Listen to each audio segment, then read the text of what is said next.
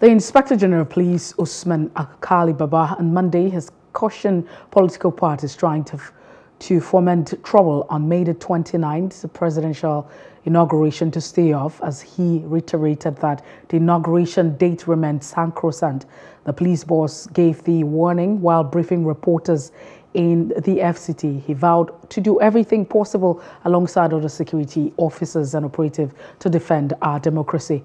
He added that it is hinged on the right of aggrieved political actors to submit their grievances on the electoral outcome to the judicial process for consideration. The Nigerian police hereby sternly warn all political actors with subversive agenda and their collaborators, to particularly their foot soldiers, who they are exposing to political radicalization and extremism, to henceforth jettison their ongoing premeditated attempt to create tension within the national space with the intention to derail the May 29, 2023 presidential inauguration ceremony.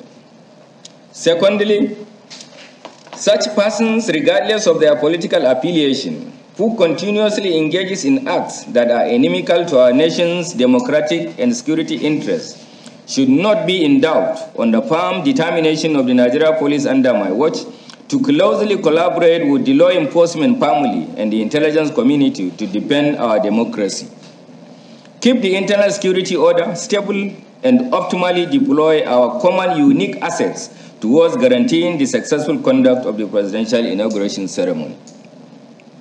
Thirdly, we note that the inauguration ceremonies at all the national and state levels of government are a critical constitutional requirement for the sustenance of our political order as a nation, and the Nigeria police is duty and legally bound to defend our democratic heritage and closely police the constitutional processes. Consequently, I assure the citizens that our loyalty to our democratic and political order remains firm and unwavering. We will defend our democracy at all costs.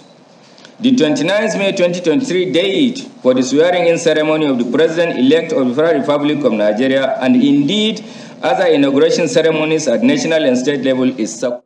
Hello, hope you enjoyed the news. Please do subscribe to our YouTube channel and don't forget to hit the notification button so you get notified about fresh news updates.